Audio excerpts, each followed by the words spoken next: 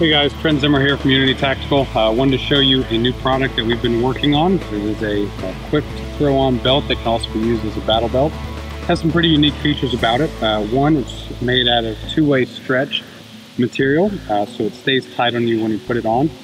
All of the cells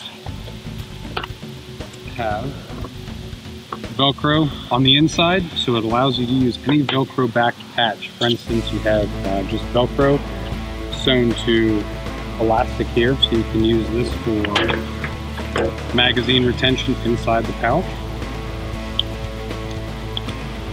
like that, and then you can drop it in the cell that will stay in there.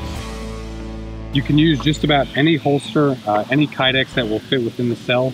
For instance, these are ITW Fast Mags, and they just have a little bit of adhesive back Velcro on them and stuck in there. We have Blackpoint Tactical has made us some custom-made holsters for it. This is for a Glock 19,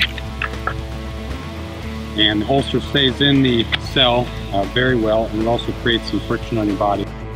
We have pouches that we're working on for multi-tools that you can use to put in, pen pouches, baton, handcuff, radio type pouches, knives.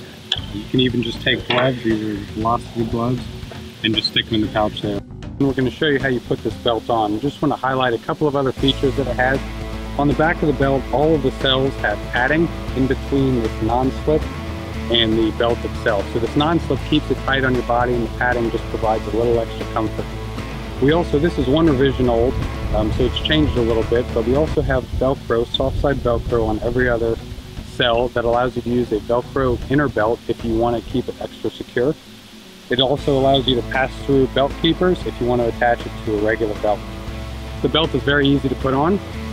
You just open up the retention flap, slide it around, put a little bit of tension on it, lock it in with Velcro, and then use the securing flap or the retention flap to cover it. In the front we have an admin pocket for notes or chem sticks or whatever else you may want to put in there. And as you'll see, even just putting it on like this, the belt stays on very tight. There's constant tension on it, so it's not sliding around, it's not moving around. If you do want to use an inner belt, of course we have the provision for that to keep it a little more secure. And you can configure all the cells however you want. For instance, we have a full open med pouch here that allows us quick access to medical items while keeping them protected. And we have an Atom T1 in our holster here. In Glock 19, our holsters by Blackpoint. You can take any holster that you want that will fit in the cell, put self-adhesive Velcro on it, and slap it in there, and it's going to stay really well.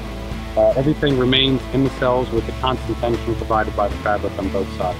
For guys that want to use this in an active shooter, as an active shooter setup rig, you can also put it straight over your inside the waistband holster. Here we've got an appendix inside the waistband, and you can just simply put the belt, you don it the same way, and you can put it right over your holster, just like that. So you still have access to your secondary weapon. If you have a primary weapon, now you have all your support equipment for it.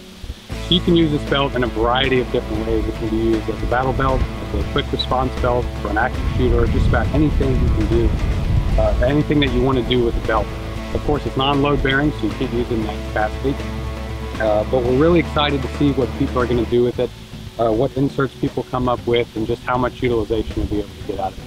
This belt can also be used for non-permissive environment or low profile work. If you hike the belt up a little bit to your waistline, it reduces the profile, keeps off your hips, keeps everything hidden. So if you're wearing even a light jacket or anything else, you can use this belt in that capacity.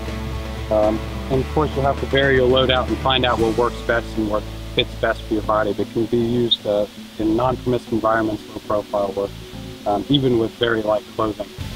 Another interesting feature about this belt is because we don't have a buckle up front, we use Velcro. You can wedge items between these Velcro here. So for instance, you can keep a blade up front for quick access where you can reach with both hands, or you can use a drop style pouch for medical items, chem sticks, tourniquets, whatever else that you may want to put below there, just for added real estate on the belt.